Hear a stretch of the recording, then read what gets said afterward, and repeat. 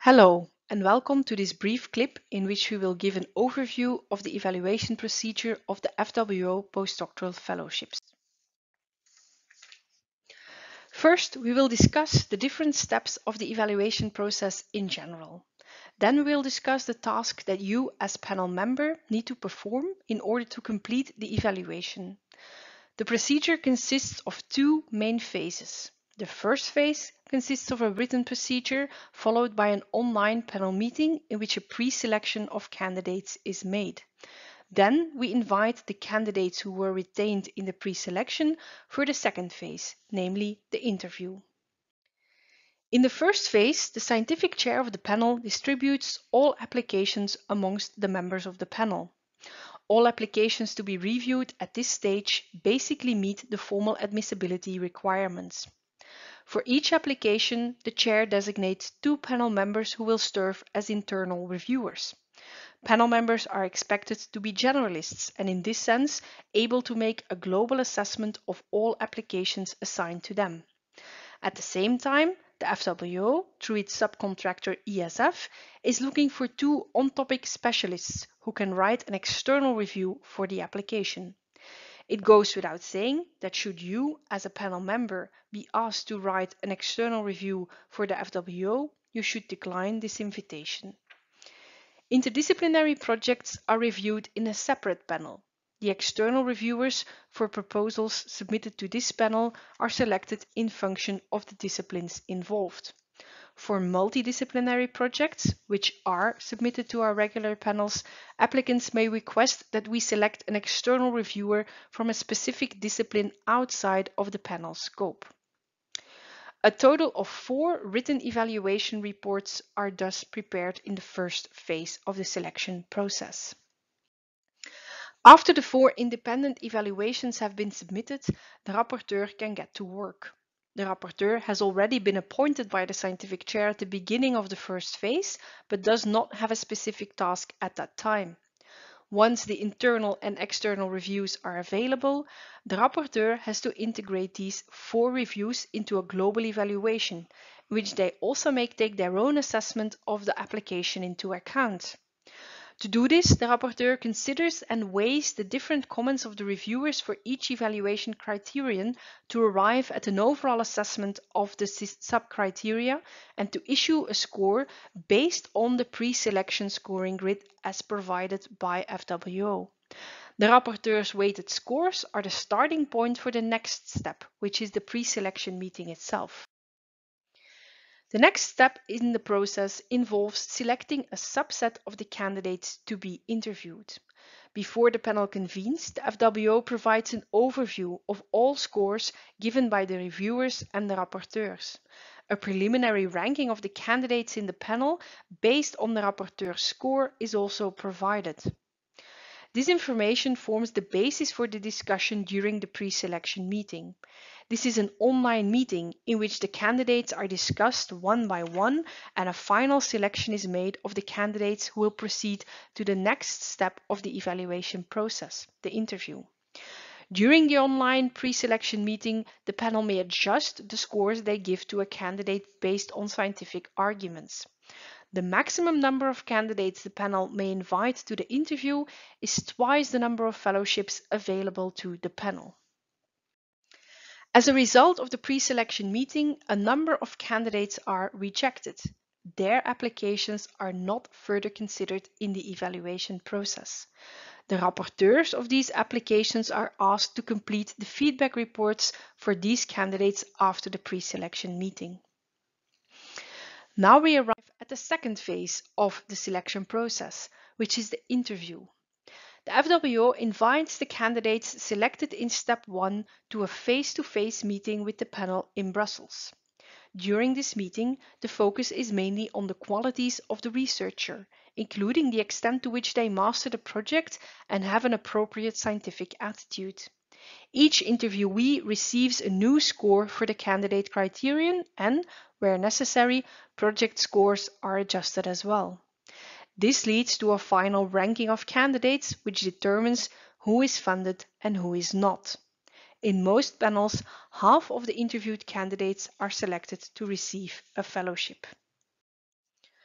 After the panel meeting, feedback reports for all candidates are compiled by the rapporteurs, who may adjust their original report to reflect the panel's final decision. Comments on the interview should certainly be included in these feedback reports. We will now briefly discuss all the concrete actions you need to take as a panel member. These actions are grouped into 3 phases. The first phase is preparation. The second phase relates to the pre-selection and the steps leading up to it. And the third phase to the selection interviews. During the first phase, it is important that you access the FWO e-portal. The FWO shares all applications and evaluations through this online platform. You will also submit all reviews through this platform. There is a separate instruction video available on how to navigate the e-portal, should this be helpful to you. As part of the first phase, the FWO will also invite you to indicate for each application submitted to your panel whether you have a conflict of interest. At the same time, you will also be able to indicate how closely your expertise aligns with each application in order to facilitate the distribution of applications amongst the panel members. There is again a separate instruction video on submitting the conflicts of interest and confidence rate information to the FWO. The distribution of applications is done by the scientific chair, who is supported by the FWO in this task. For each application, 2 internal reviewers are appointed at this stage, as well as a rapporteur. You will be informed when this step is completed about which applications you should assess as internal reviewer or as rapporteur. Please be aware that different deadlines apply to the internal review and to the rapporteur reports. The second phase of the evaluation process consists of the pre-selection and the preparation of this important meeting. This phase begins with panel members writing the internal review reports assigned to them. You make an independent assessment of the application using the provided scoring grid by FWO. For each application, 2 panel members write an internal review. Simultaneously, 2 on-topic experts prepare an external review.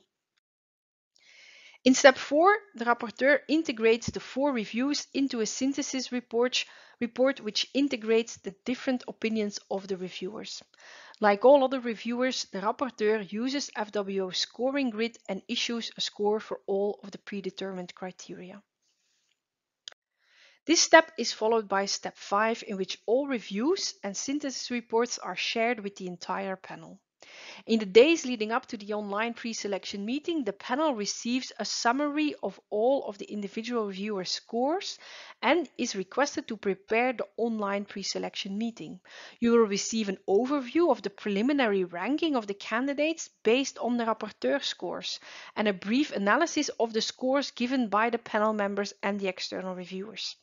This will allow you to prepare the online pre-selection meeting in detail and to identify any areas of concern that should certainly be discussed during the meeting.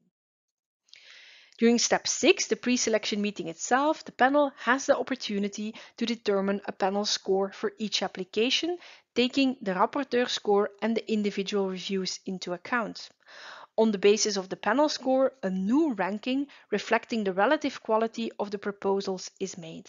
During this step, the panel decides which candidates will be retained for interview. After step 6, the FWO asked the rapporteurs to write the feedback reports for the candidates rejected at this stage of the evaluation process. These reports, which are based on the rapporteur's original synthesis report, should reflect the panel's consensus decision made during the pre-selection meeting and should align with the final scores given by the panel. In the third phase of the evaluation process, this consists of the interviewing the applicants who made it through the pre-selection. In step 8, panel members should prepare the interview meeting by formulating questions they will ask the candidates during the interview.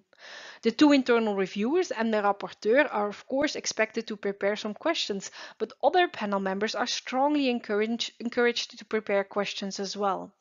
These questions should cover all evaluation criteria, namely the candidate as well as the project.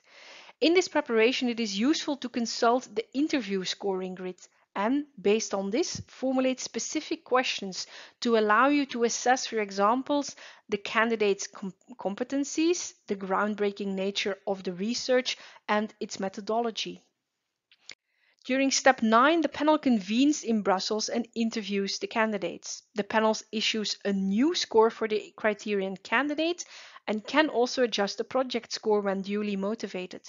A final selection of candidates who receive the fellowship is now made. After the interview meeting, each candidate receives feedback from the FWO. To this end, in step 10, the rapporteur should amend the feedback with findings from the interview. This feedback should be submitted 1 week after the interview meeting via the e-portal. And this then concludes the evaluation of the postdoctoral fellows. This concludes the video on the evaluation procedure for the FWO postdoctoral fellowships. Should you have any further questions, please do not hesitate to contact your account administrator. Many thanks for your interest in our review processes, and for now, goodbye.